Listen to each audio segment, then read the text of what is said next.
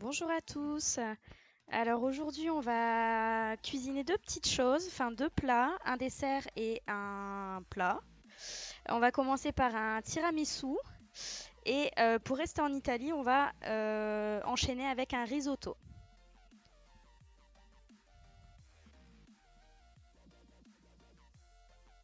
Attendez, l'ingé son me parle, je n'entends rien. Alors vous avez la liste des ingrédients qui apparaît en ce moment devant vous. Vous pouvez aussi récupérer la recette et la liste en tapant point d'exclamation risotto ou point d'exclamation tiramisu. Et vous pourrez télécharger la liste des ingrédients et la recette. Alors on va commencer par faire chauffer. Alors faut savoir que c'est un tiramisu un peu revisité parce que j'aime pas le café. Du coup, ce sera pas un vrai tiramisu comme en Italie, mais ce sera bon quand même. Hop, on va commencer par faire chauffer 15 centilitres de crème. Alors c'est vraiment pas beaucoup.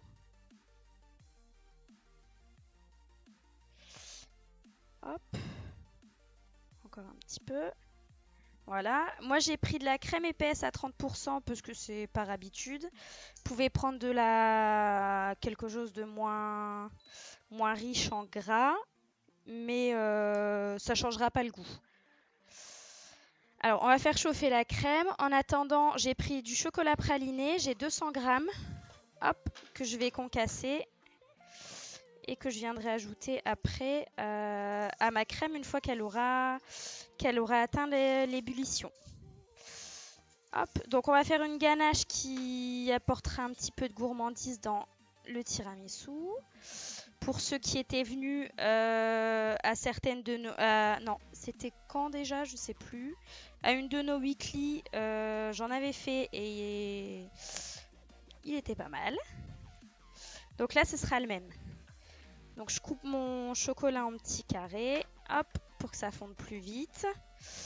Ma crème bout déjà. Donc je l'éteins pour pas que ça brûle. Hop. Et une fois que mon chocolat est coupé, alors j'y vais au couteau, c'est plus pratique. Je viens le mettre dans la crème. Hop. Je le laisse un petit peu hop, reposer, enfin un petit peu fondre tranquillement. Et c'était smash and cheese, voilà, je savais plus. Hop, et puis je viens mélanger. Hop. Alors vous allez peut-être pas voir tout de suite. Je vous montrerai, je pencherai la casserole tout à l'heure. Alors on mélange jusqu'à ce que le chocolat soit bien fondu. Hop, c'est important pour pas qu'il y ait de morceaux. Et ensuite la ganache, elle va venir recouvrir nos biscuits cuillères qui seront imbibés d'un sirop à la vanille qu'on va faire tout à l'heure. C'est hyper simple à faire. Alors comme ça va apporter un petit peu de gourmandise étant donné qu'il n'y a pas de café. C'est une bonne alternative pour ceux qui n'aiment pas le café. Après, bien sûr, si vous aimez le café, vous faites un café, un espresso, et vous trempez vos boudoirs dans l'espresso à la place du sirop. Faut que je retombe sur mes mots. Voilà, donc la ganache, elle est déjà prête, c'est hyper facile.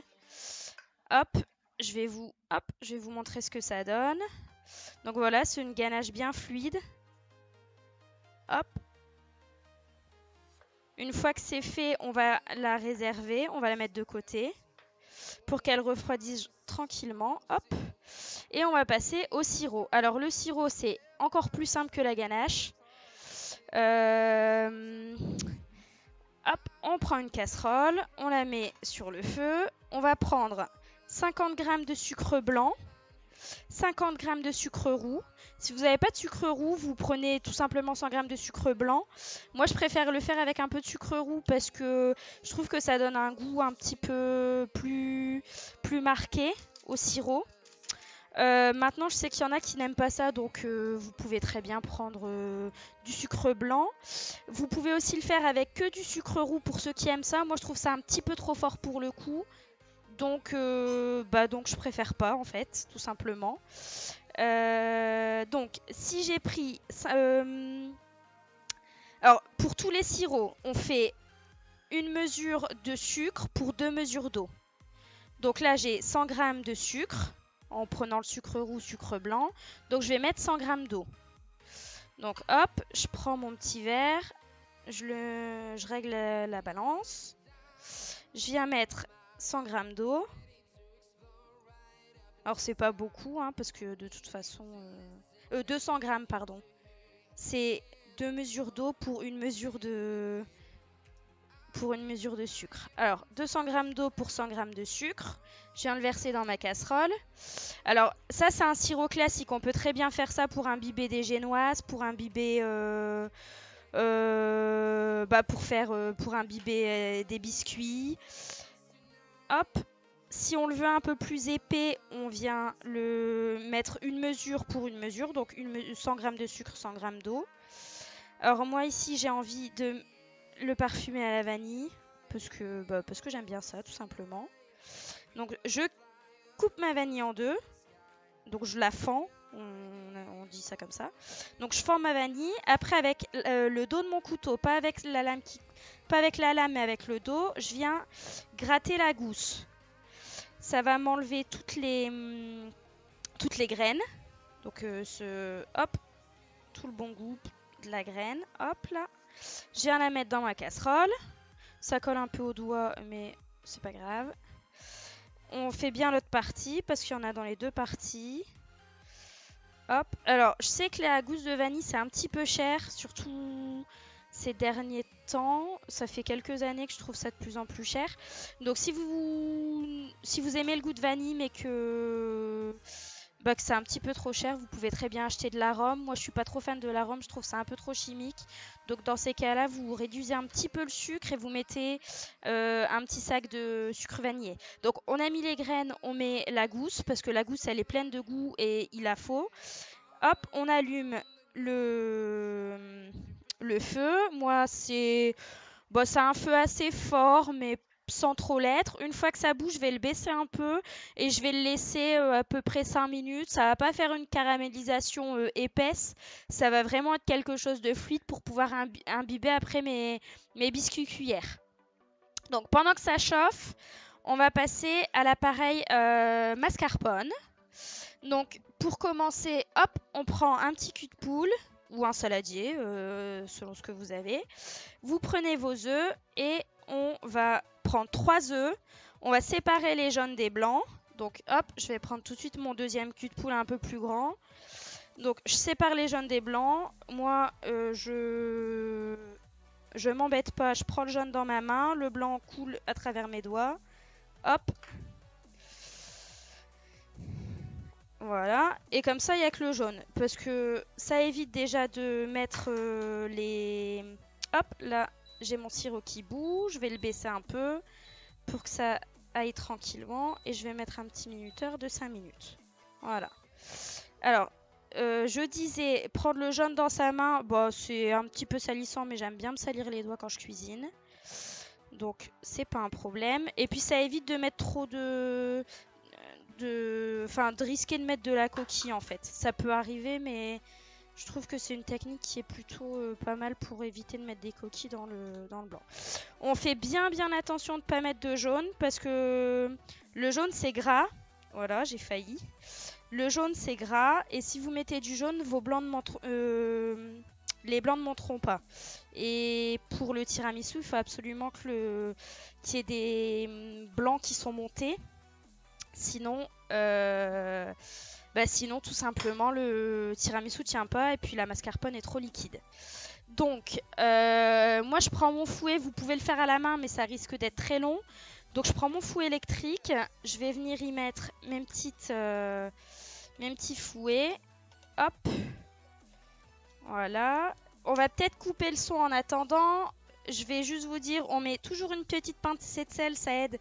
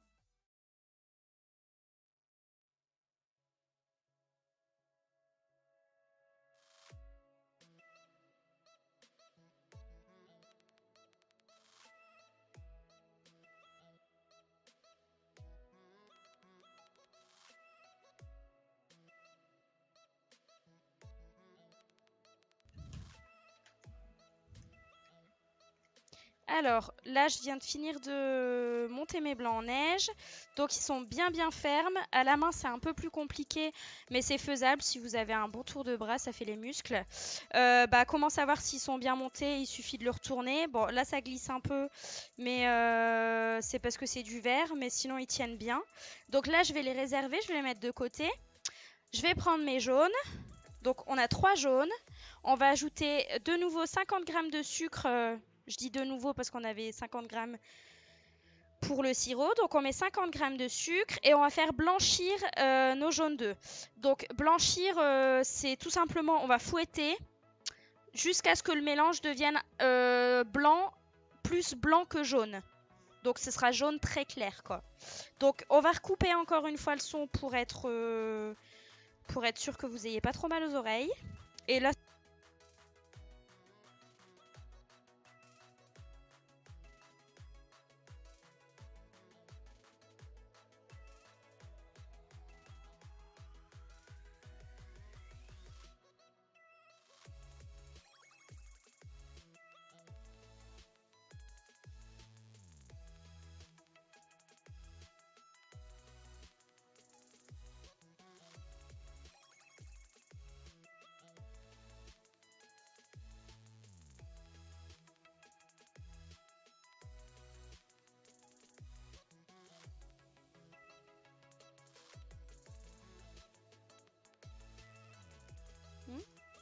alors là, vous pouvez voir le mélange a bien blanchi. On va y ajouter tout simplement le mascarpone. Alors, je sais pas si on dit le ou la. Donc, je vais dire le. Donc, mascarpone. Hop, si j'arrive à ouvrir le couvercle. C'est pas évident. Hop, au couteau. Alors, là, notre sirop, entre-temps, a fini. Donc, je vais bien le laisser... hop, je vais le laisser comme ça. Il va s'imbiber gentiment. Hop, il y a du sucre dans le fond. Je viens de mélanger un peu. Il va s'imbiber gentiment de la vanille. Et on va laisser tout simplement refroidir à température. Merci à... Alors, je ne vois pas très bien. MHD XL, c'est bien ça pour ton don. C'est gentil. Hop. Et merci d'ailleurs depuis le début à tous ceux qui jouent le jeu et qui nous aident à envoyer ce gentil don au CHU. Donc ici, on reprend la recette. On va mettre le mascarpone. Hop, je vais mettre une cuillère. Oh bon non, à la maryse. Hop, je vais prendre la maryse. Je vais mettre... Alors, je mets les 250 grammes. Tchouk. Alors, c'est assez rigide au début. Parce que ça reste un fromage. Mais on va le mélanger. Et puis, ça va tout de suite devenir un petit peu plus souple. Je pourrais le faire au robot. Mais à la main, c'est tout aussi efficace. Donc, je vais venir mélanger mon mascarpone. Et après, je viendrai mettre mes blancs en neige. Vraiment très délicatement. Alors, le tiramisu, c'est hyper rapide à faire. Ce qui est plus embêtant, c'est le temps d'attente. Parce qu'il faut le laisser poser pour qu'il puisse prendre.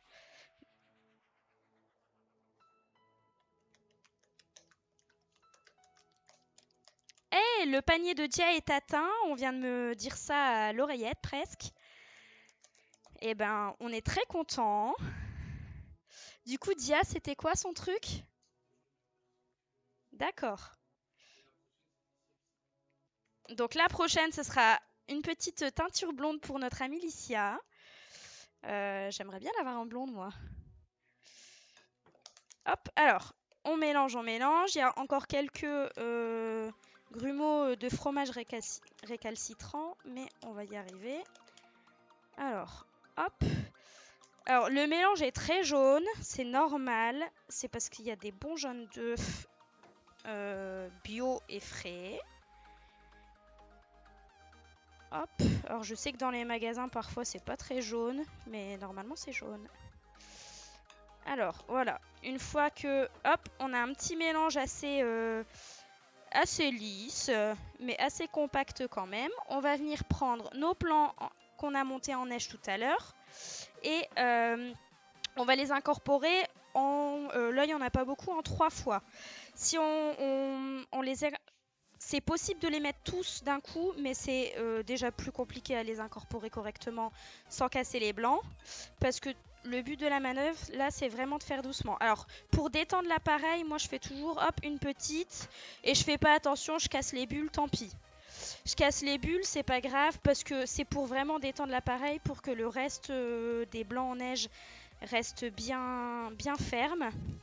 Donc voilà, donc là, mon appareil est quand même détendu. Alors, on le voit pas trop, mais c'est détendu.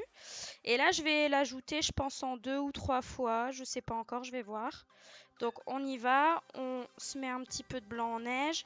Et alors, la technique, là, pour pas casser les blancs, c'est de venir prendre ce qu'il y a au fond et on remonte. On n'écrase pas trop les blancs, mais un peu quand même, parce que sinon, on va pas savoir les mélanger. Le but du jeu, c'est de pas casser les bulles d'air.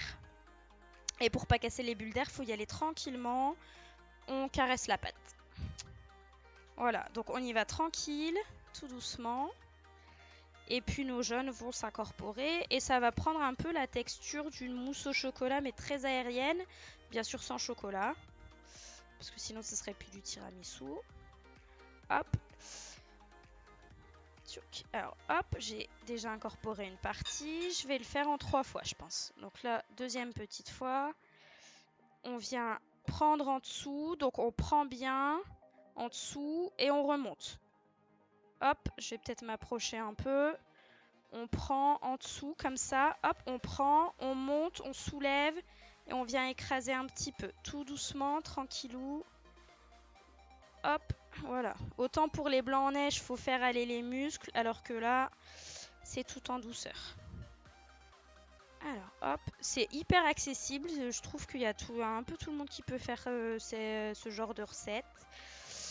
Et puis on peut le faire aussi, après je vous montrerai, il y a des présentations assez sympas. On peut faire la présentation familiale dans le gros plat et puis chacun on y va à la cuillère. Parce qu'il faut savoir que le tiramisu se sert normalement à la cuillère. Ou alors on fait ça dans des petits ramequins, des petits verres, pour que ça fasse un petit peu le côté mignon, joli. Hop. Donc ici on a fini nos blancs en neige et on va finir de les incorporer. Donc, hop, on y va tranquillou même pour le dernier. On a quelque chose de très léger, très aérien. Hop. On peut même, on n'est pas obligé de faire du tiramisu avec la mascarpone, on peut faire plein de choses avec. On peut garnir des choux, on peut faire une charlotte, on peut faire plein de choses. Et cet appareil-là, en fait, vous pouvez l'utiliser dans plein d'autres choses. C'est bien pratique et en plus le mascarpone tient beaucoup mieux qu'une crème fouettée. Donc je trouve que c'est le bon plan. Et puis quand il y a des blancs en neige comme ça dedans, c'est assez léger. Après vous pouvez faire, pour vos autres appareils, vous pouvez très bien mélanger crème épaisse. Toujours crème épaisse quand on veut monter. Par exemple là j'ai mis de la crème épaisse dans ma ganache. Si j'avais mis de la crème allégée, donc moins de 30%, je pourrais pas la monter un peu comme une chantilly. Parce que là avec cette ganache là, si j'ai envie, je peux la monter comme une chantilly. Donc là hop, on a fini notre petit appareil à la mascarpone. Alors très lisse, avec plein de bulles, et puis nos blancs ils sont bien incorporés, sans les avoir cassés, pardon. Ensuite, on va reprendre notre petit sirop. J'ai du mal à retrouver mes mots là. Alors, on va prendre notre petit sirop. Mince, qu'est-ce que j'ai fait? Hop. On va prendre notre petit sirop et puis on va venir prendre des boudoirs. Alors les boudoirs ou biscuits cuillères. Les boudoirs, il existe 2 types. Il y a les mous comme ça, avec un peu de sucre glace au-dessus, ou il y a les plus durs. Moi je préfère les mous parce que les durs après il y a trop de mâche et le tiramisu c'est pas fait pour ça. Et du coup je prends les mous. Je viens les imbiber que d'un côté. J'imbibe pas le sucre glace, j'imbibe que que le dessous en fait. Parce que sinon il serait trop imbibé et là cette fois-ci il n'y aurait pas assez de mâche. Donc je viens, je le trempe un petit peu, hop. Je prends mon petit ramequin, là je vais vous montrer le ramequin. Je prends mon petit ramequin, comme il est un peu grand, je vais venir casser mon boudoir et j'en mets au fond. Hop, je mets au fond. Hop, voilà comme ça. Ensuite je vais venir prendre une cuillère, ma ganache. Cuillère ganache et puis je vais enlever ma bouteille d'eau déjà. Je vais prendre un petit peu de ganache. Elle est bien, elle est pas tout à fait refroidie, mais elle est bien. Le fait de ne pas avoir mis le chocolat en même temps à faire chauffer, en même temps que la crème, parce que j'aurais pu mettre la crème et le chocolat, mais la ganache aurait été trop chaude et il aurait fallu attendre un temps assez important pour pouvoir la mettre. Donc là j'ai mis une couche de biscuit. Je vais mettre un petit peu de ganache. Enfin on en met, hein, on est gourmand. Je viens mettre de la ganache. Ensuite je prends une autre cuillère et je viens mettre ma mousse mascarpone. Alors hop, je viens la mettre au fond. On en met, hein, hop, voilà. Ensuite je vais remettre un biscuit cuillère, je vais le couper tout de suite, cette fois-ci ce sera quand même plus pratique. Donc je viens l'imbiber dans mon sirop à la vanille. Hop, je remets par-dessus. Je viens remettre un petit peu de ganache pralinée. Hop, je remets un petit peu d'appareil mascarpone pour couvrir vraiment le tout. Une fois que le tout est recouvert, hop, je réserve à côté et je fais la deuxième. Donc hop, on recommence. On prend, du coup pour cette taille de verre, j'ai besoin juste de 2 biscuits cuillères. Donc je prends mes biscuits cuillères. Je coupe le premier en deux, je les mets au fond du verre. Hop, ça c'est des verres, c'est même pas des ramequins exprès ou quoi, c'est vraiment des verres. On n'a pas besoin forcément d'investir dans quelque chose de...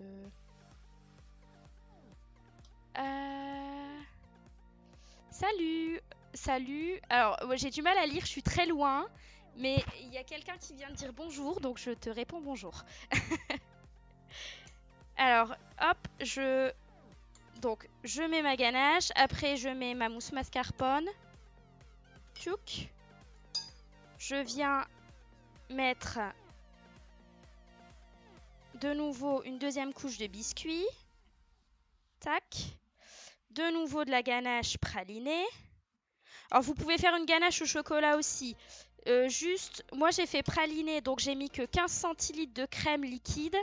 Si vous faites une ganache chocolat au lait, donc avec du chocolat pâtissier toujours au lait ou chocolat noir, là vous mettez les 20 centilitres de la brique. Que vous faites chauffer, tout pareil, mais il faut vraiment mettre plus. Là c'est parce que le praliné c'est quand même quelque chose de très... c'est moins dense que du chocolat classique. Donc on met moins de crème, sinon ce serait trop liquide. Donc une fois que nos verres sont remplis, je viens frotter les bords, mais c'est tout à fait pas obligé. Hop, pour que ça fasse bien propre. Donc je frotte mes bords. Je vais venir y mettre quelques copeaux de chocolat au lait cette fois-ci. Donc pas la peine de se ruiner et acheter des copeaux tout prêts, hein. Y a rien de plus simple pour faire des copeaux. Un petit carré de chocolat. Un économe, si vous n'avez pas d'économe, même au couteau ça marche. Et puis on vient, hop, on râpe.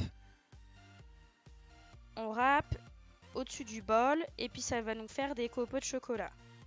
Donc j'ai choisi au lait parce qu'on n'est pas très fan de chocolat noir quand même. Perso ici, mais chocolat noir ça marche très bien aussi. Surtout si vous faites ça avec du café, je pense que le chocolat noir avec du café c'est meilleur.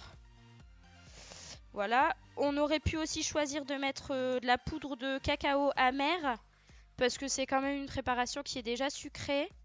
Donc poudre de cacao amère. Hop.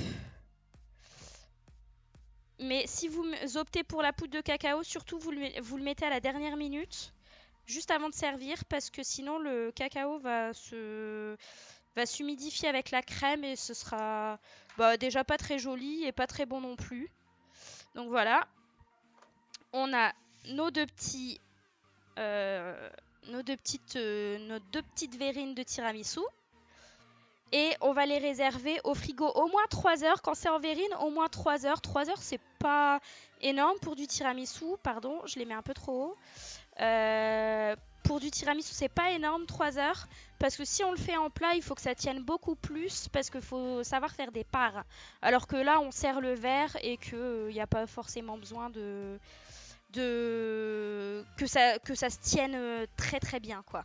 Donc les verres, c'est fait. On va aller les mettre au frais. On va pas gâcher toute la préparation qui reste.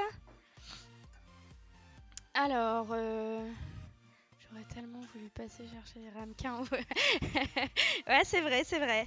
Mais après le confinement, je crois qu'on fera un tiramisu party. Hop. Alors, pour le reste, on va pas gâcher. On prend les boudoirs. Alors, les boudoirs sur la recette, j'ai mis qu'il en fallait 18 parce que ça se vend par 18 en fait. Mais là, j'en ai utilisé 12. Le dernier paquet, bah, il servira pour autre chose ou pour une autre fois ou... Non, pas pour mettre dans le risotto. Le risotto, c'est pas top. Mais voilà. Alors, on vient tapisser le fond de biscuit cuillère. Là, on fait dans un moule familial, hein. Donc, pas besoin d'un moule à gâteau ou quoi, hein. Moi, je fais ça dans un moule dans lequel je fais même des lasagnes. Donc, pour dire.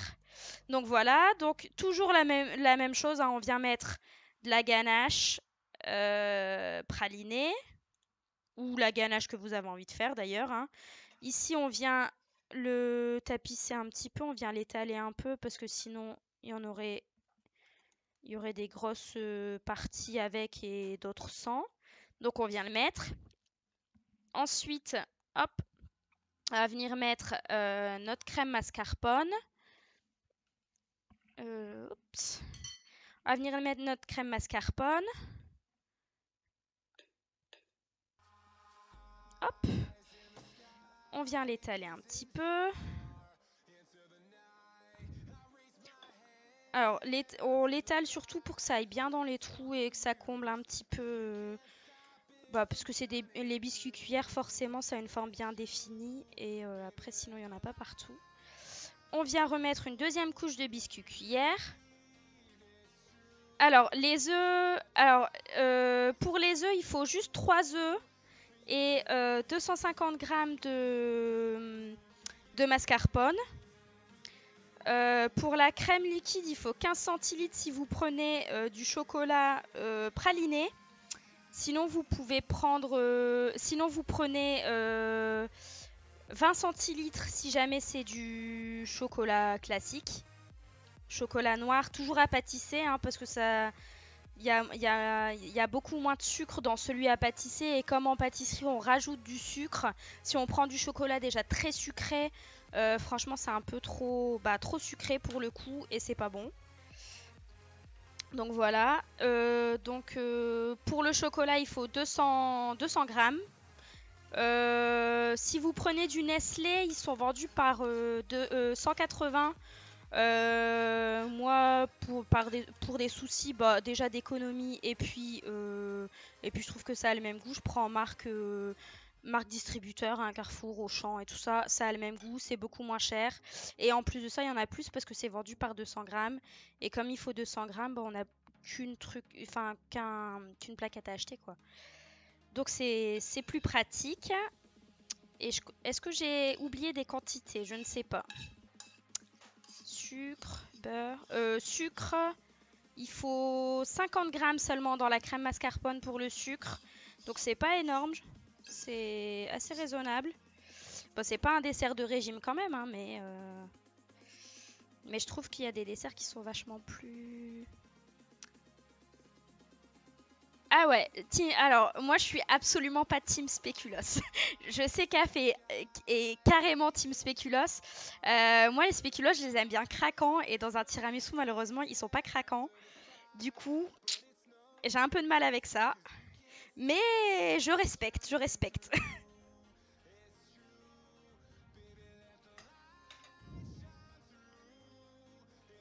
Hop, D'ailleurs, à la place de la ganache au chocolat, si vraiment vous voulez pas vous embêter ou vous n'êtes pas trop pour faire de la ganache au chocolat, vous pouvez prendre du Nutella. Par contre, il faut savoir qu'il faut le faire chauffer un petit peu pour que ça... chauffer au bain-marie, parce que sinon ça brûle le Nutella. Chauffer au bain-marie pour que ça soit un peu plus liquide pour pouvoir le mettre un peu partout. Et c'est pas le même résultat, mais le rendu est quand même pas mal. Et chauffer au bain-marie, on le fait dans le pot. Hein. On met le pot dans une casserole d'eau chaude et ça fonctionne tout aussi bien que si on vidait le pot dans un cul de poule, quoi. Hop. Alors là, le plat familial est fait. Tchouk.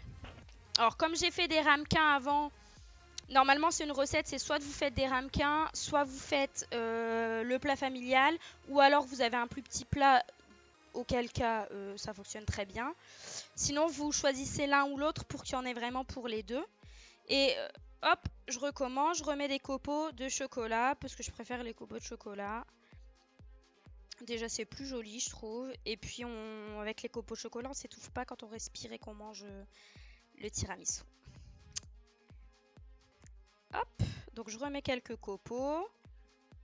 Ensuite je vais le mettre dans du film alimentaire. On met bien le film alimentaire parce que si jamais il y a une petite odeur dans le frigo ou quoi, déjà le tiramisu va prendre l'odeur du frigo et enfin c'est pas terrible. Et aussi pour éviter qu'il y ait une croûte un peu dégoûtante qui se forme sur le tiramisu. Tiens, tu veux bien mettre ça au frigo s'il te plaît? Et les deux ramequins.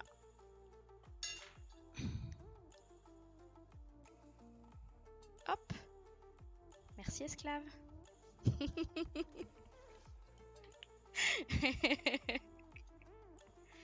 Alors, tchouk. On va passer maintenant à la recette du tiramisu. Je vais juste un petit peu débarrasser mon plan de travail. Ah oui, du risotto. Le tiramisu, on l'a déjà fait ça. Alors, Achille va vous afficher les ingrédients. Ça va me laisser le temps juste de débarrasser un petit peu mon plan de travail. Et je reviens dans 2 minutes. Dites-moi un petit peu si ça a été clair et tout ça pour le tiramisu. Si vous avez d'autres questions, faut pas hésiter.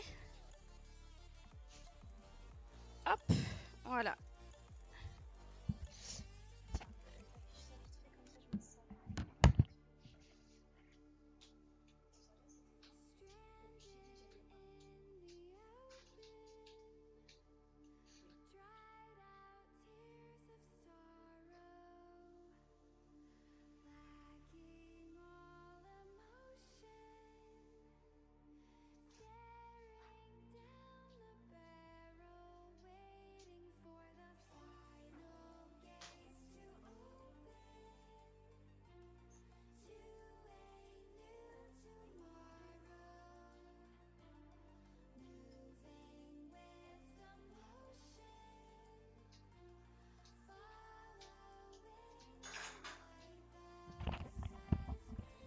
Me revoilà.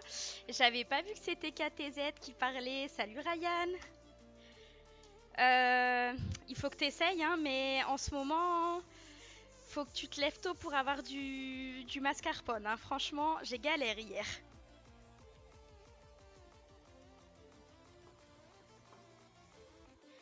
Hop. On va venir débarrasser un peu. Alors, les ingrédients aussi pour le risotto sont toujours dispo sur le petit... Alors, je sais pas comment ça s'appelle. Un lien, peut-être. Je sais pas trop comment ça s'appelle. Hop.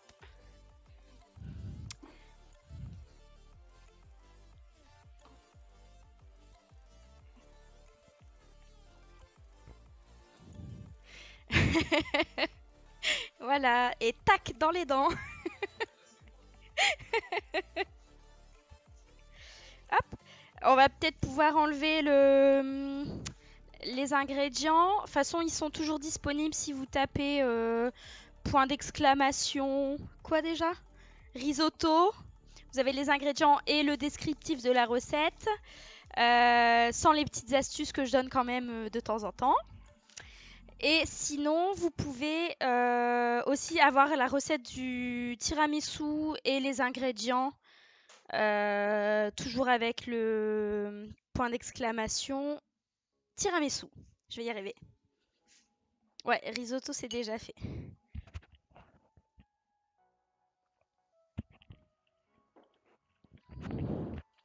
Alors, ouais, on va pouvoir enlever les ingrédients.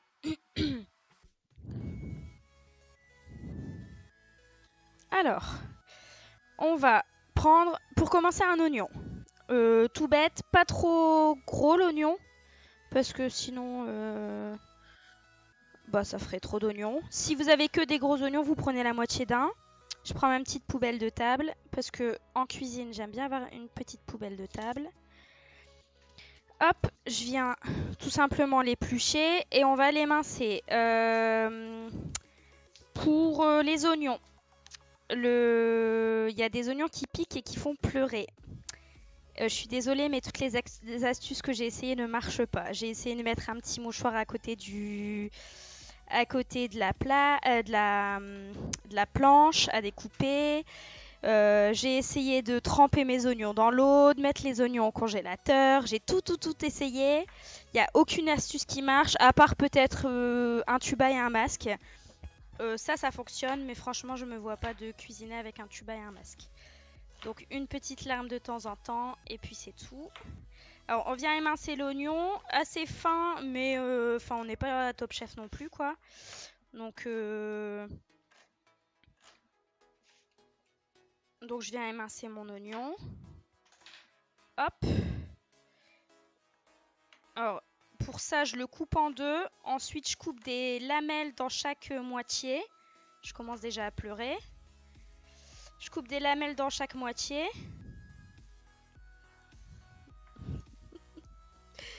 J'ai un petit gourmand qui me prend le chocolat qui reste.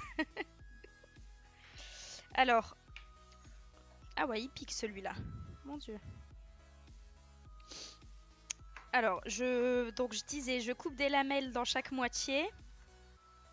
Et ensuite, je viens tout simplement recouper, enfin émincer quoi. Hop. De toute façon, là, ça va cuire dans un bouillon de volaille. Ah, le risotto est aussi disponible pour ceux qui ne mangent pas de viande, donc avec des crevettes. Ou alors, tout simplement, on met pas du tout de protéines. Ou à la limite, on peut mettre un œuf mollet après au-dessus. œuf mollet, je rappelle, un œuf à température ambiante pour pas qu'il casse. De toute façon, les œufs, je sais pas trop si vous savez, mais on n'est pas obligé de les mettre au frigo. Donc les œufs à température ambiante surtout parce que sinon ils cassent. Et pour un œuf mollet, c'est 6 minutes. Au bout de 6 minutes, on les retire de l'eau. On les met dans un volume d'eau froide, très très froide. Si vous avez même des glaçons, c'est mieux pour stopper la cuisson. Et l'œuf mollet, il a la caractéristique d'avoir le cœur coulant, le jaune coulant. Alors, ma mère me disait de couper avec un couteau mouillé, ça marchait un peu, mais j'ai jamais testé. Ah, faut que je teste alors. Bon, là, mon oignon est coupé, donc c'est tout. J'aurais pleuré un petit peu. Et ouais, on peut aussi, pourquoi pas mettre du tofu. Après, c'est un risotto qui a quand même pas mal de légumes. On a du champignon, on a du petit pois, on a de l'oignon, parce que l'oignon, ça reste un légume quand même. On a de l'oignon. Et ensuite, par-dessus, je mets un petit peu de roquette. Bon, la roquette, je sais que ça plaît pas à tout le monde, donc c'est facultatif. Mais moi, j'aime bien le petit goût poivré de la roquette. Je trouve ça vraiment sympa. Puis ça donne une petite touche de fraîcheur. Donc là, mon oignon est coupé. J'ai 2 champignons. Vous pouvez décider d'en mettre plus. Nous, le truc, c'est qu'on n'aime pas trop ça. Enfin, Afine n'aime même pas du tout. Moi, j'aime pas juste la texture, mais j'aime bien le goût. Du coup, je le hache très très très finement pour dire qu'il n'y ait pas du tout de morceaux, mais qu'on ait vraiment un bon goût de champignons quand même. Donc là, j'ai pris des champignons de Paris bruns, parce que je trouve ça meilleur. Vous pouvez prendre des champignons de Paris blancs, vous pouvez prendre des trompettes de la mort, enfin ce que vous voulez, quoi. Vous prenez du champignon, ce que vous aimez. Et puis voilà. Donc j'enlève la queue du champignon, je la garde, je l'épluche un peu mais je la garde. Et pour éplucher un champignon, c'est hyper simple. On enlève la queue, on vient chercher ici à l'intérieur, on tire et ça s'enlève tout seul. Donc voilà, hop. On vient éplucher le champignon. Je sais qu'il y a des gens qui aiment bien la peau du champignon. Si vous voulez le garder, vous le gardez. Il n'y a pas de problème. Hop. Donc j'enlève ma peau de champignon. Je garde la petite queue et le chapeau. Je sais pas si on appelle ça comme ça, mais disons que j'ai beaucoup regardé les Schtroumpfs quand j'étais jeune. Hop. Donc j'enlève, je fais mon deuxième. J'enlève la petite queue. J'enlève la peau qui est dessus. Toujours pareil, je viens chercher à l'intérieur et je tire. Mais les champignons, c'est hyper simple. Pour laver vos champignons, s'ils sont propres, vous n'êtes même pas obligé de les laver étant donné qu'on les épluche.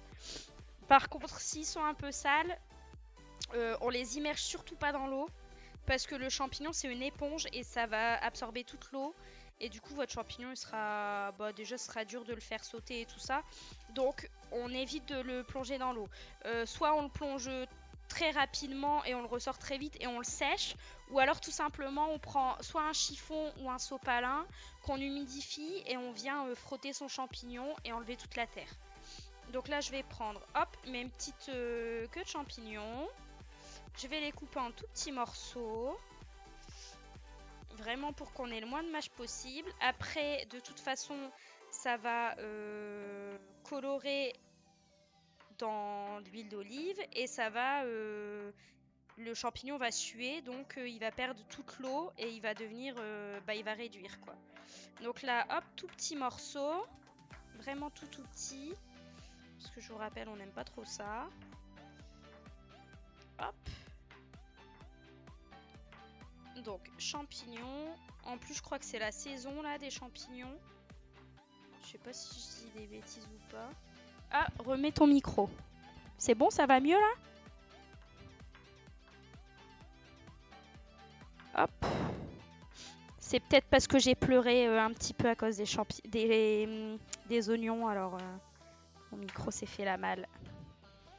Hop, alors les petites queues de champignons elles sont faites. Oups. Je prends ma tête, pareil, je coupe en deux. Moi j'ai un peu la même technique pour tous les légumes. Je coupe en deux, je fais des lamelles. Alors, champignons, c'est très très facile à couper, mieux que du beurre. Et puis après, hop, dans l'autre sens.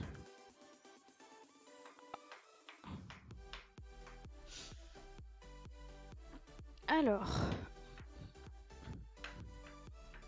tchouk, je vais recouper un petit peu n'importe comment pour dire qu'on ait le moins de morceaux possible. J'aurais pu les mettre dans un hachoir aussi, mais comme la lame tourne assez vite, ça a tendance à perdre ça chauffe un petit peu et le champignon commence à perdre un peu son jus. Du coup j'aime pas trop faire ça dans un robot, mais c'est possible. Hop. Là le but c'est quand même qu'il y ait le goût du champignon. S'il perd toute son eau, on n'aura plus de goût. Hop, du coup on vient faire des petits morceaux. Hop, voilà.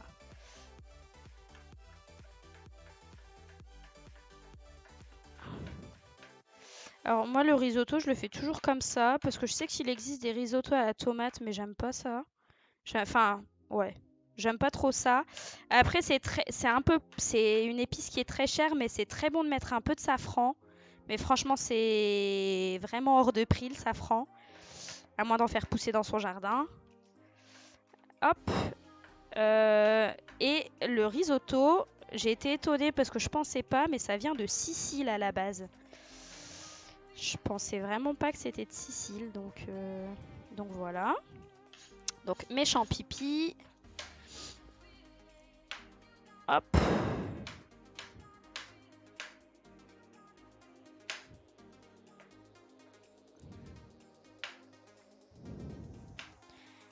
Hop.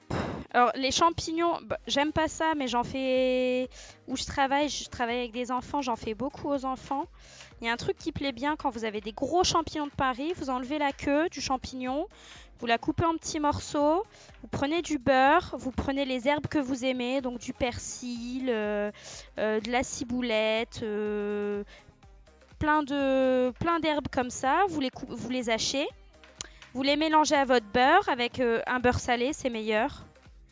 Beurre doux, c'est pas beurre doux, c'est pour la pâtisserie, hein. Vous prenez votre beurre, vous mélangez vos herbes dedans, un ail râpé, vous mettez de l'ail râpé, vous le mettez à l'intérieur de votre, vous mettez votre mélange de beurre à l'intérieur de votre chapeau de champignons. Un petit peu de fromage, du comté, parce que c'est toujours meilleur. Et vous passez ça au four et apparemment c'est un délice. Voilà. Comment avoir d'autres recettes avec le risotto.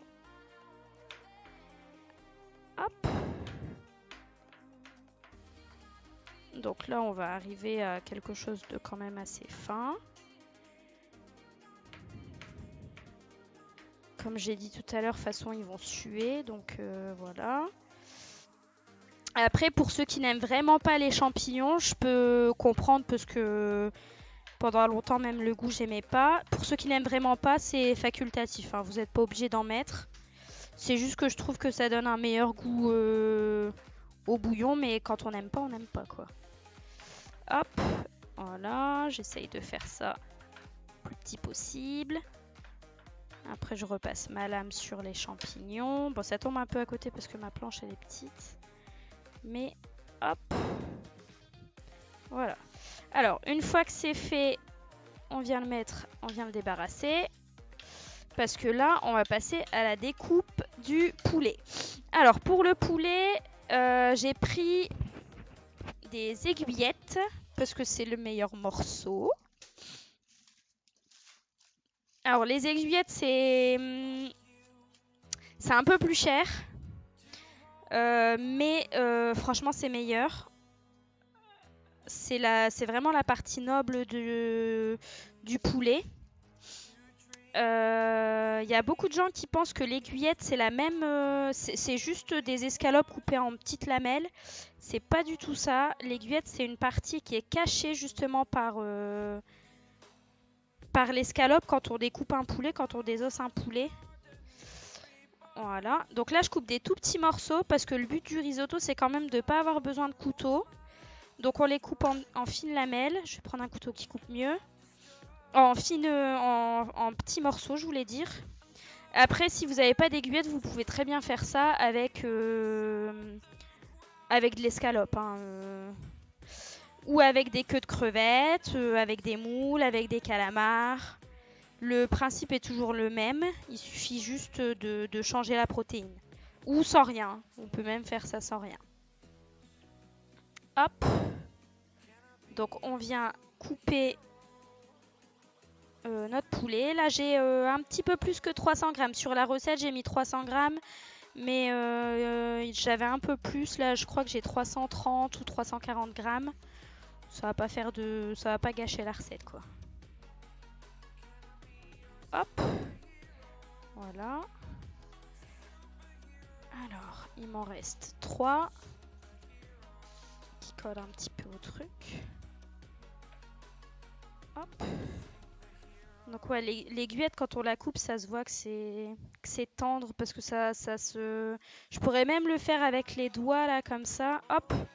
Ça s'en va vraiment tout seul, quoi. Tchouk.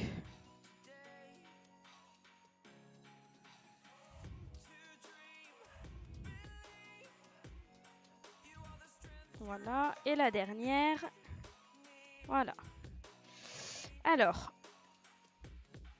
une fois qu'on a coupé tout ça, on va passer à la cuisson. On va dézoomer un petit peu. On va dézoomer un petit peu. Bon, il ne m'entend pas. Ouh. On va dézoomer un petit peu. Parce qu'il faut que je revienne à la poêle. Alors. on va prendre une poêle, pas très profonde, mais pas très basse non plus. Une poêle classique. Vous pouvez prendre un faitout aussi. Hop. Mais la poêle pour 2 personnes, c'est suffisant. On va prendre la poêle. On va la faire chauffer. Moi, elle chauffe très très vite. À feu vif. On va mettre de l'huile d'olive. Alors, je vous préviens, c'est une recette où on aime l'huile d'olive, quoi. On va mettre de l'huile d'olive. On va la laisser chauffer un petit peu. On va faire venir caraméliser un petit peu nos oignons. Enfin, pas caraméliser, mais plus, comment dire, les rendre un peu translucides. On va les rendre translucides. Après, on ajoute les champignons. Ensuite, le poulet. On fait revenir ça tranquillement pour que ça colore un petit peu. Le poulet ne doit pas être forcément très cuit parce qu'après, de toute façon, il va cuire avec le bouillon. Et puis après, on passera au riz. Donc là, on va commencer, je pense, à être assez chaud. Voilà. Alors d'abord, j'y mets mes oignons.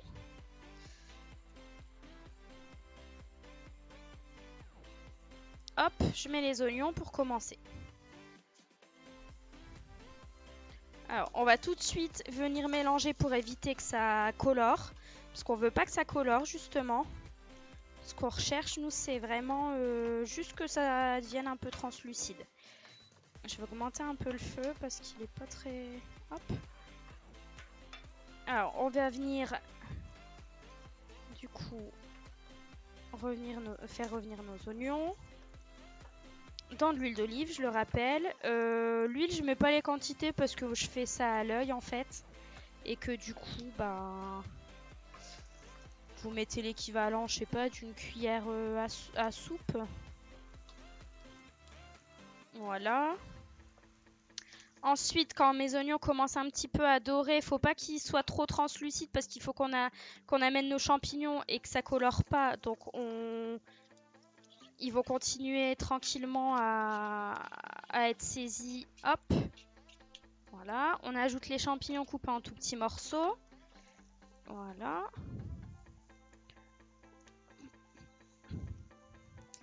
Alors les champignons vont suer. Et puis après, on ajoutera les aiguillettes de poulet.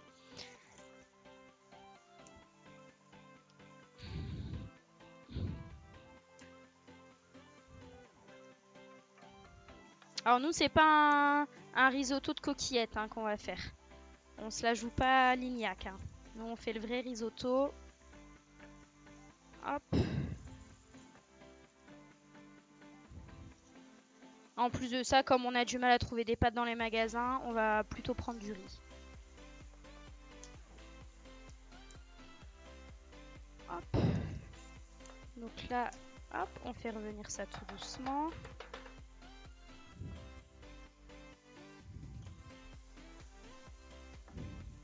Bon, je sais que vous sentez pas, mais ça commence à sentir bon. Hop. Je vais rajouter mon poulet. Hop. Comme j'ai dit, là c'est vraiment juste pour le saisir un petit peu. Parce qu'il va continuer de cuire dans le bouillon. Donc on n'a pas besoin qu'il soit cuit entièrement.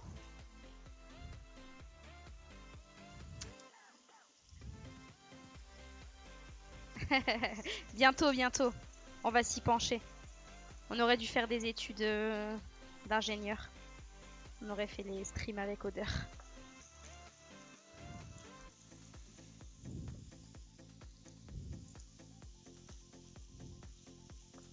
Ah. Ouais, c'est vrai, c'est vrai. T'as pas tort. Alors hop, on fait revenir le poulet gentiment. Je continue toujours de mélanger pour vraiment éviter une caramélisation trop forte de mes oignons. Parce que c'est pas ce qu'on recherche. Hop.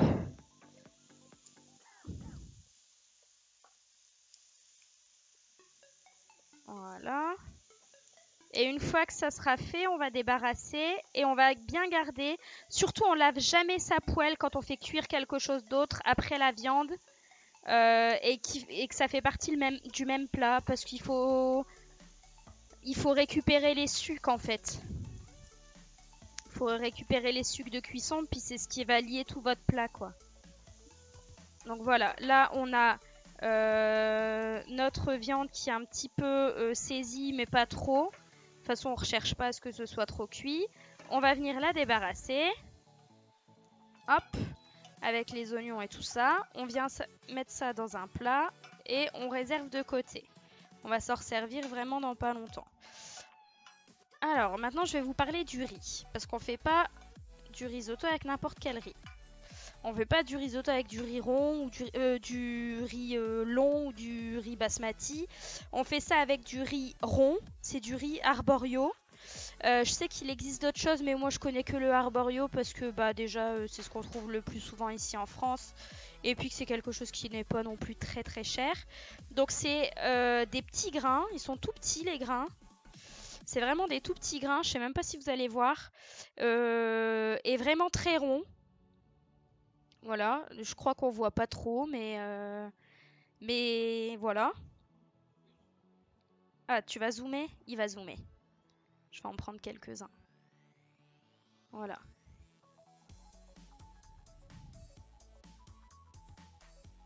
Ouais, on voit pas trop avec la lumière. Voilà, donc c'est des petits grains ronds. Et surtout pas de riz long ou de riz basmati parce que ça marcherait pas, ça fonctionnerait pas. Donc, riz arborio ou riz rond, ça dépend comment ça s'appelle.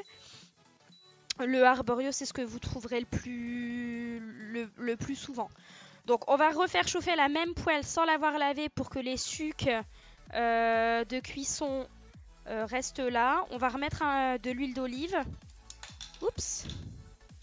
On va remettre de l'huile d'olive et une fois que l'huile sera chaude, on va venir y mettre nos grains de riz.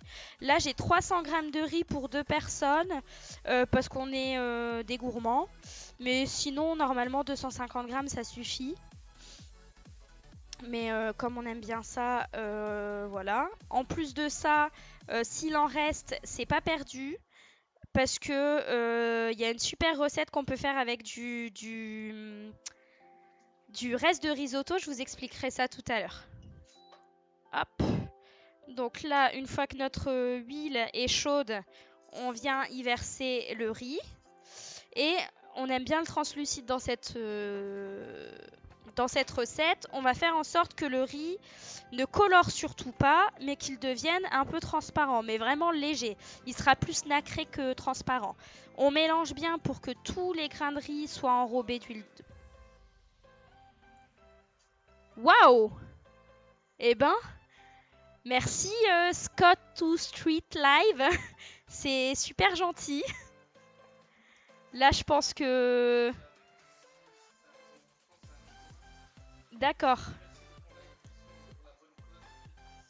Bah, merci beaucoup. Franchement, ça fait super plaisir. Je crois que Licia va devenir blonde un petit peu plus vite que qu'on l'aurait espéré. Merci beaucoup.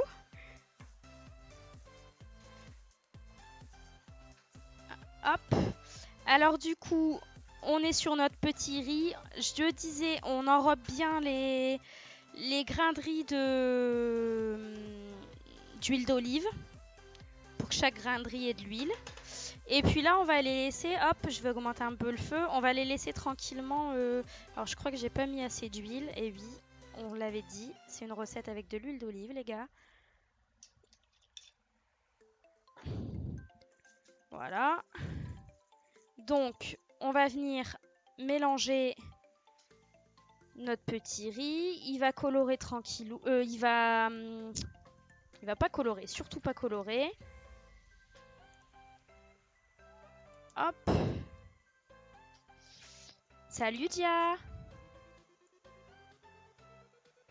Voilà. Donc là, notre riz commence à être bien, un petit peu translucide, enfin un petit peu plus nacré que translucide, je le disais tout à l'heure. Parce que alors, j'ai toujours peur avec le risotto que si on le fait trop... Ah, ma plaque s'est éteinte. Que si on le laisse trop longtemps, il colore et c'est vraiment pas ce qu'on recherche. On veut pas du riz soufflé, on veut vraiment un riz onctueux. Donc là, on va rajouter ce qu'on avait retiré du feu tout à l'heure, le poulet, les champignons et les oignons. Hop.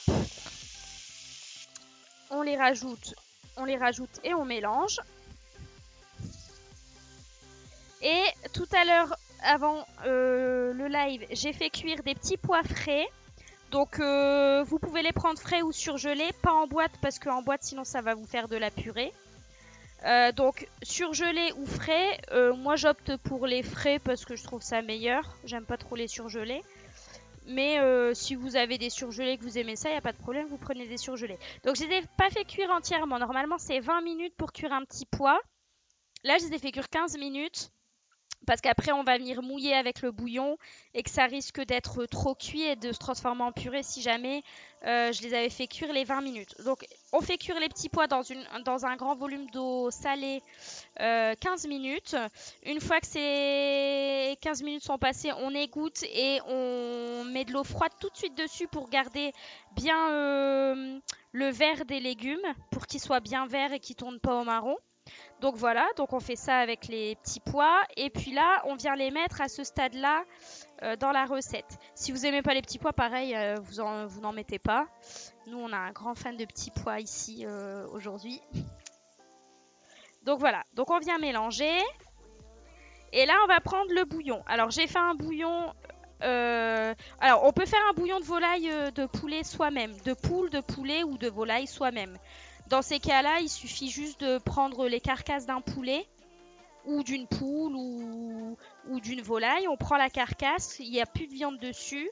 On vient les faire colorer. On ajoute oignons, ail, carottes.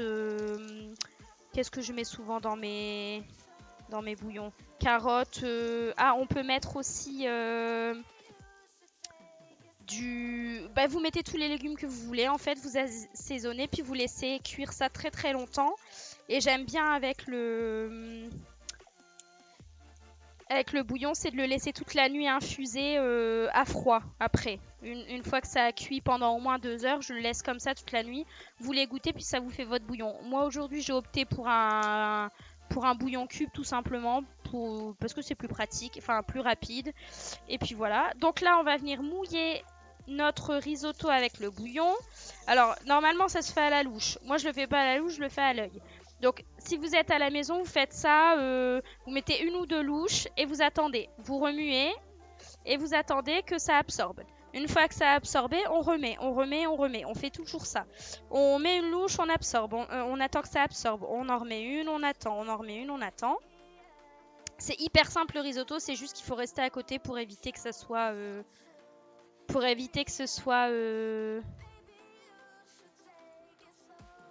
ce soit trop cuit ou quoi. Ouais, j'ai vu.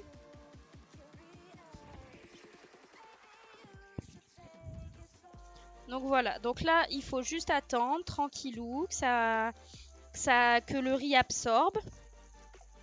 Hop. Alors j'ai pas salé aucune préparation parce que le bouillon est déjà salé. Alors au lieu de sursaler, je préfère revenir à la fin, voir pour rectifier l'assaisonnement plutôt que de mettre trop tout de suite. Donc là, si jamais vous avez opté plutôt pour la crevette, je sais pas si c'est bien utile de la faire colorer avant ou pas. Préférez quand même les queues de crevettes fraîches ou surgelées. Donc vous les mettez soit à faire venir dorer avant ou alors là maintenant parce que la crevette elle n'a pas forcément besoin d'être snackée, mais c'est possible. Donc là mon riz commence à absorber mon bouillon, donc je vais venir en remettre. Donc là j'ai prévu 1 litre 1 litre 5 peut-être. Sur la recette j'ai mis 1 litre 25, mais moi j'ai fait 1 litre 5 pour être sûre. Mais normalement c'est 1 litre 25. En fait ce qu'il faut savoir avec le risotto, c'est que si vous le mangez pas tout de suite et qu'il a le temps de refroidir, il va durcir et coller. Enfin il va pas durcir, il va coller surtout. Du coup, quand c'est comme ça, si vous le faites à l'avance pour plus tard, vous ne mettrez pas le parmesan ou le fromage. Vous mettez pas le fromage, vous laissez refroidir et puis vous venez rajouter un petit peu de bouillon au moment de le réchauffer et ensuite vous mettez le fromage. Parce que sinon le risotto va devenir compact et ça va pas être terrible à manger. Donc là, j'ai mon riz qui cuit tout doucement, qui absorbe mon bouillon. Hop.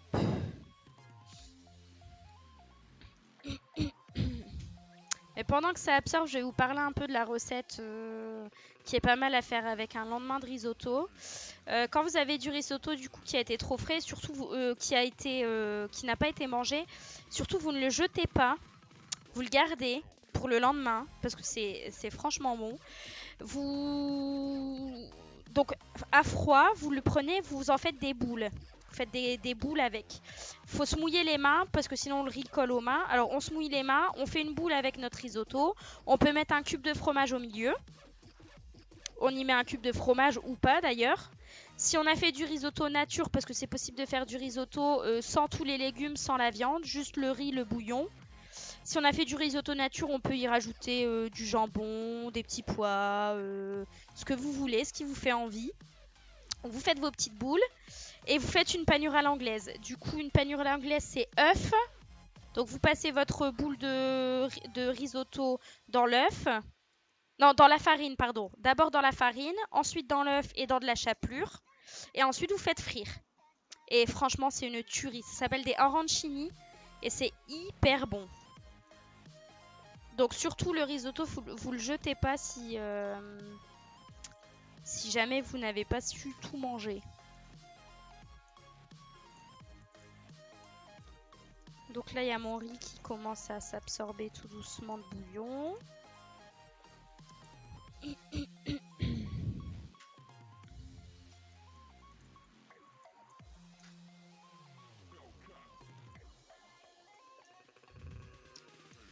Et du coup, en confinement, vous faites quoi, vous, à manger? Dites-moi un peu. On va voir un peu si ça sort des pâtes ou, ou autre chose.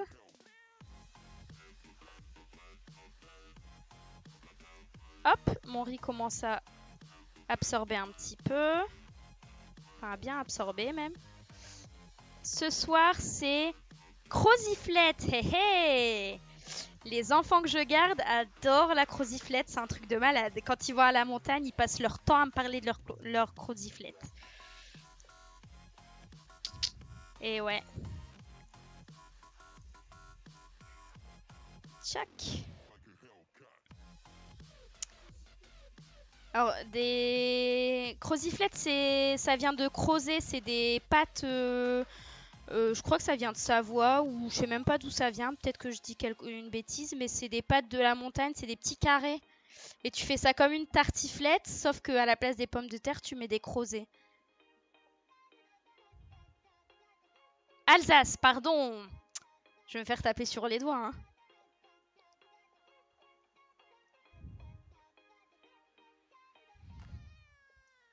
Hop, donc là mon riz, je l'ai renourri un petit peu avec du bouillon. Et tout tranquillement, ça cuit. Alors, moi, ce que je cherche dans le risotto, c'est d'avoir quelque chose de crémeux. J'ai remarqué qu'en France, on le faisait quand même assez dense, alors que le risotto, normalement, c'est hyper crémeux. Donc, ce que je fais, c'est que la dernière louche de bouillon, je la laisse pas vraiment... je laisse pas le riz boire ma dernière louche de bouillon pour qu'on ait vraiment cette onctuosité dans le risotto. Faut pas que le risotto se tienne dans l'assiette tout droit. Normalement, il doit couler. C'est un plat qui est fait pour couler. Donc voilà.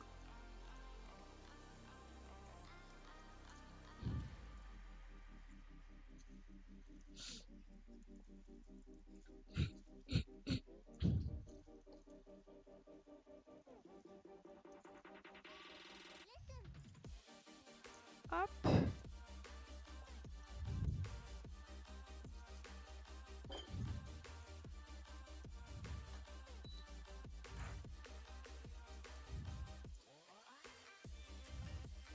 Alors bien sûr, le feu doit pas être trop doux, hein, parce que sinon on y mettrait des heures à faire absorber notre bouillon par le riz.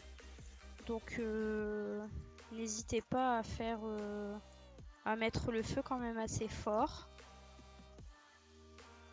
Hop, et à goûter de temps en temps quand même.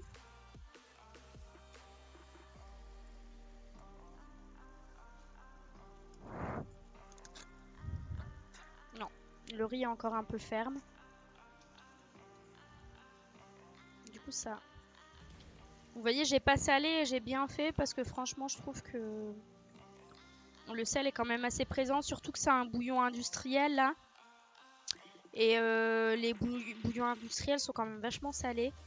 Là, mon riz commence à bien boire. On va remettre un petit peu de bouillon.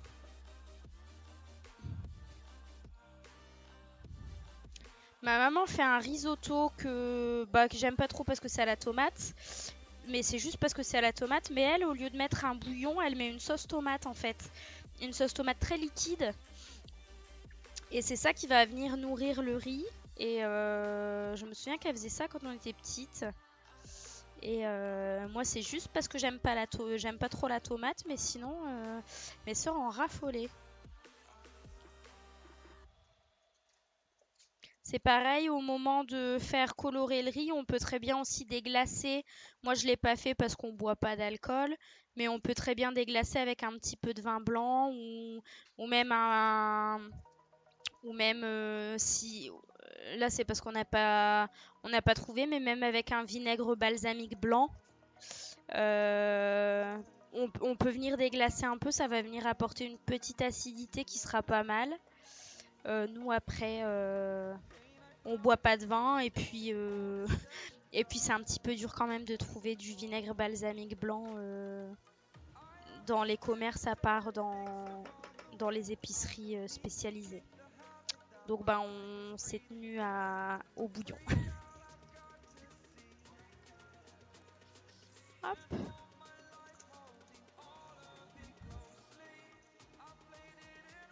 Voilà. Ah d'ailleurs, en légumes verts, on n'est pas obligé de mettre que des petits pois, on peut très bien mettre des... Là on est en pleine saison, les queues d'asperges vertes. C'est très bon aussi dans un risotto. On peut mettre vraiment plein de choses. Et puis si vous avez la chance d'avoir des piscines de safran, n'hésitez pas à en mettre. Pas trop parce que sinon ça va prendre un petit peu trop le dessus. Mais sinon, il faut vraiment pas hésiter à se servir du safran si on en a sous la main.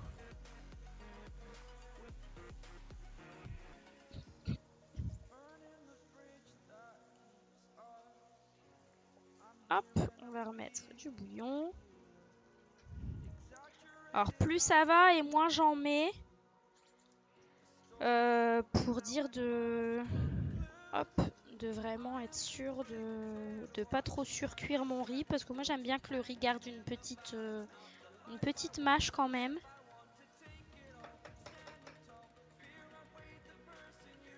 Hop. Et alors dans le risotto, la vraie recette du risotto, il n'y a absolument pas de crème.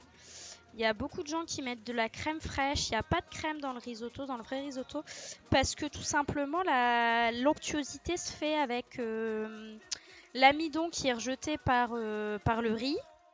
Et le fromage va venir agir comme liant en fait. Donc il n'y a pas de crème. Après, si on aime bien la crème, on peut mettre de la crème. Il n'y a pas de... Tout se fait en cuisine. Il n'y a pas de sacrilège pour moi. Mais j'ai décidé de vous montrer la vraie recette, donc on va faire la vraie recette.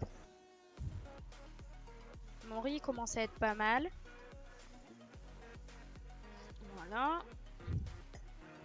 Alors là, comme vous voyez, j'ai mis beaucoup de riz. J'ai mis 300 grammes. Et 300 grammes sec, faut savoir que le risotto va au moins doubler de volume minimum. Donc il y en a une bonne quantité, mais c'est pas grave, on fera des arancini. Il y a de quoi faire.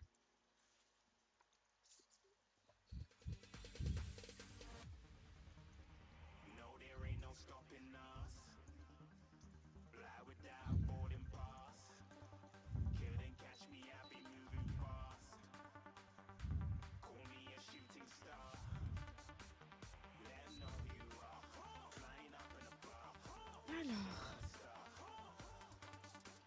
je vais goûter un petit peu mon riz pour voir où il en est au niveau cuisson.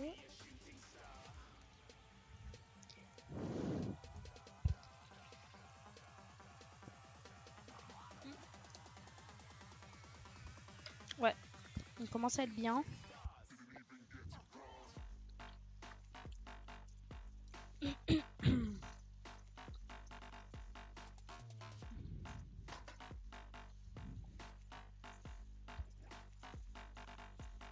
Hop.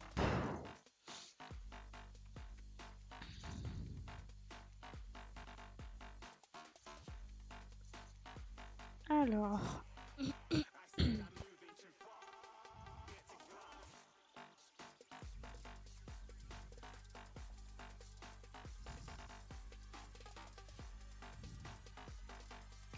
On commence à être pas mal.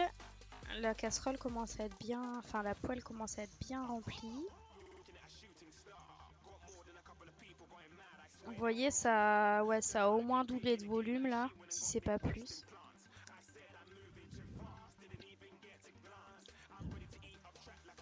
On va remettre un petit peu de bouillon, ce sera la dernière, je pense, parce que j'en ai mis un peu beaucoup pour la laisser comme ça.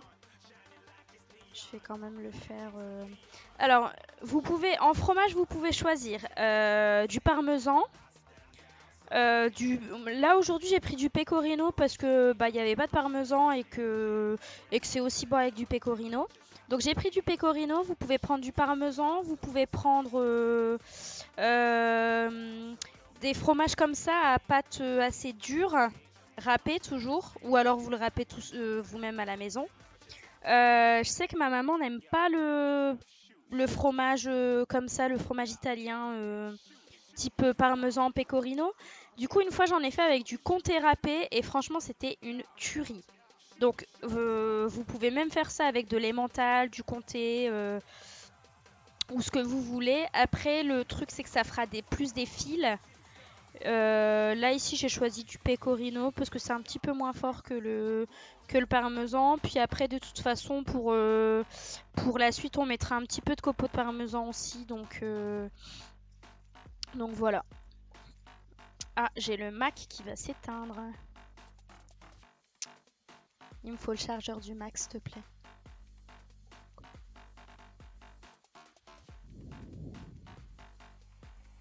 Hop.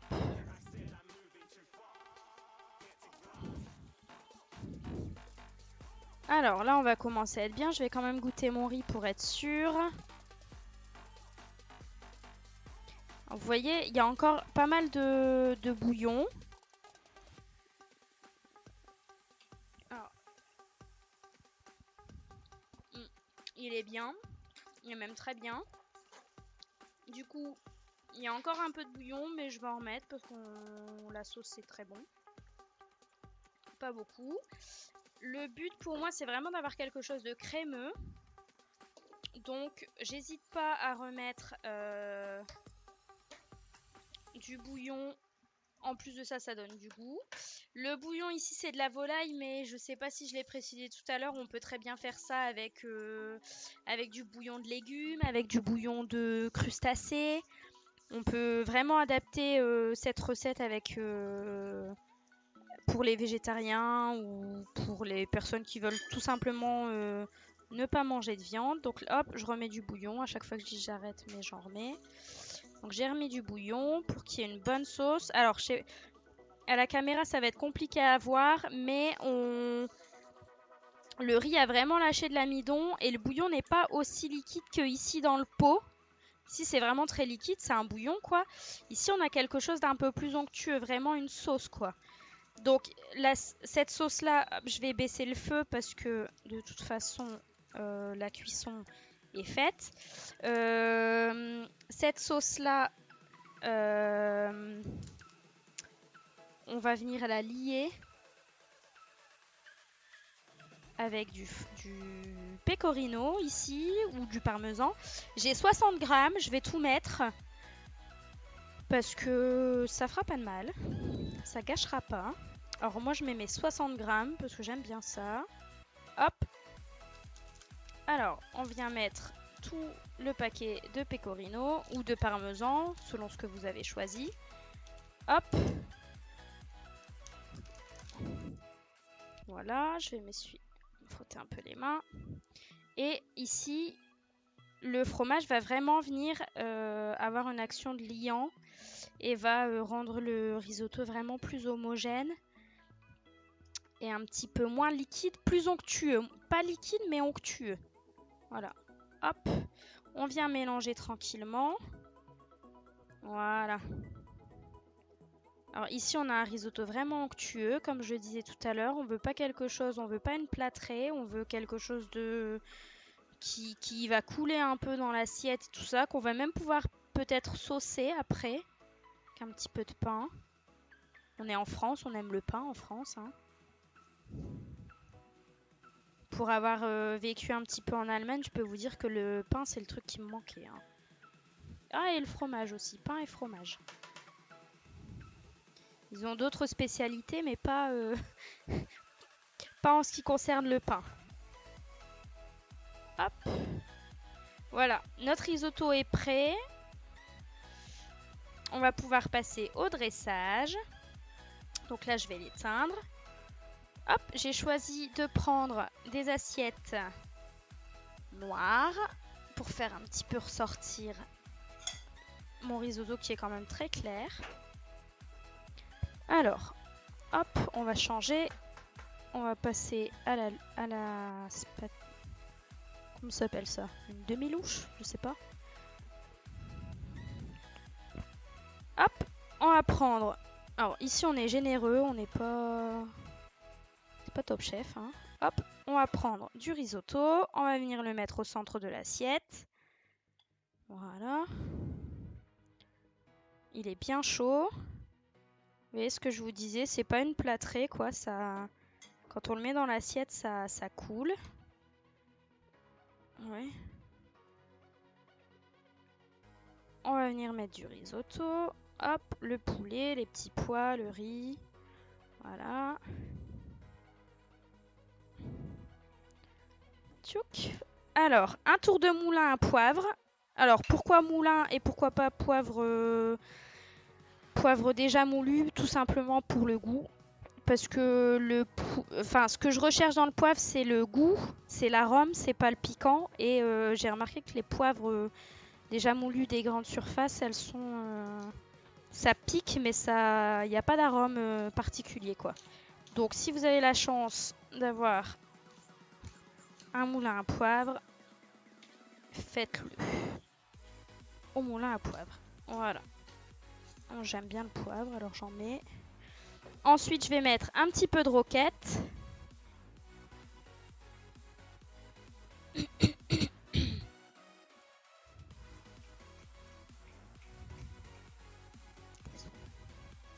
Hop. Je vais venir mettre quelques feuilles de roquette pour toujours le côté un petit peu verdure et poivré. J'en mets pas beaucoup, hein. J'en mets vraiment un petit peu. Vraiment juste pour... Parce que quand il y en a trop de la roquette, c'est pas bon. Enfin, moi j'aime pas quand il y en a trop. Oups. Sur une pizza aussi, c'est très bon la roquette. Si vous mettez une pizza après la cuisson, hop, vous mettez un peu de roquette, mince. Hop, un petit peu de roquette.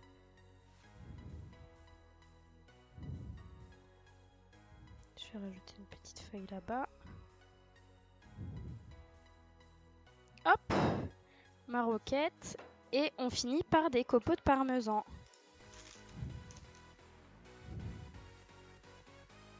Hop, quelques copeaux de parmesan. Vous pouvez les faire vous-même, hein, les copeaux. Ou mettre un autre fromage, hein. C'est pareil. Hop.